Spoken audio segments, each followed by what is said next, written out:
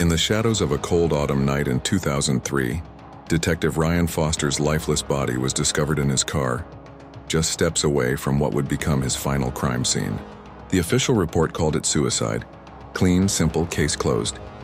But for those who knew Ryan, who worked alongside him, who loved him, the truth felt far more sinister. You see, Ryan wasn't just any detective. He was the kind who dug deep, who followed leads others were too afraid to chase.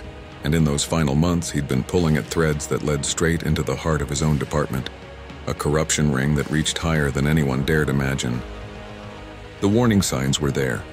His notebook, filled with months of meticulous investigation, vanished without a trace. And then there were his chilling words to his wife, words that would haunt her for decades. If something happens to me and it wasn't an accident. For 20 long years, justice remained dormant. Witnesses stayed silent. Evidence gathered dust. Until 2023, when the FBI rolled out something unprecedented. An artificial intelligence system designed to crack cases that had stumped human investigators for decades. This wasn't just any computer program. It was a digital detective that could process thousands of documents, analyze countless hours of surveillance footage, and spot patterns that human eyes had missed for years. When they fed Ryan's case into the system, something extraordinary happened. The AI didn't just process the data, it found something that had eluded investigators for 2 decades. Hidden in the mountain of paperwork were 3 police reports, all containing subtle inconsistencies. The common denominator, Lieutenant Jack Monroe, but that wasn't all. The system flagged something even more damning.